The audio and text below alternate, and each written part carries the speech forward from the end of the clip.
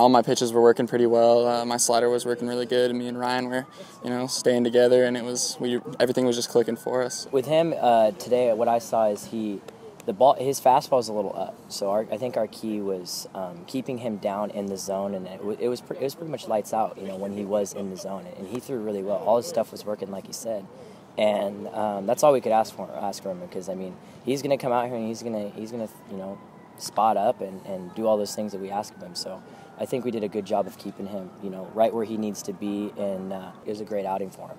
Oh gosh, you love to pitch when your team is swinging it well. It's just that much more relaxing and stuff. You're going to get the run support, so it's just about throwing strikes and letting them put the ball in play. We're a team that's going to come out here and swing the bat, and it's not just on me. In that first game, everybody played their part, and when one guy didn't get the job done, someone else is going to step up. And for me, I felt good today, and I was just going up there with the same approach, hunting the fastball, and it worked out. But looking back on it, we didn't get the win. It's a great thing, hit a home run, my first home run. I love that. It makes me feel good, but I want to win. It hurts to see that we can't finish that and we split today.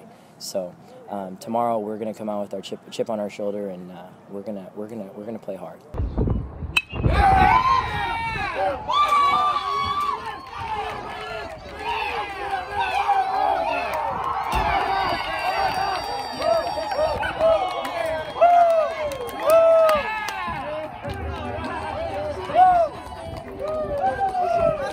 Well, it was a really important game to us. We had been down by 2 games in the series. We really felt we should have won Game 2 on Friday. We're disappointed about that.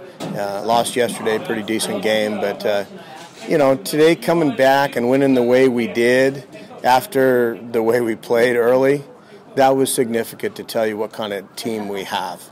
We know the things that we need to work on to get better. And sometimes in baseball, or any sport, you judge the result. It's a win, so that everything you did was good. That's not true, but it certainly was exciting at the end. I think I'm most pleased, truthfully, with Matt Sanchez. And anybody seeing the game today is be like, what? He had a really rough third inning. A couple of plays that we missed behind him that could have ended the inning, and we left him in. And a lot of times, you pull a guy then, we couldn't afford to.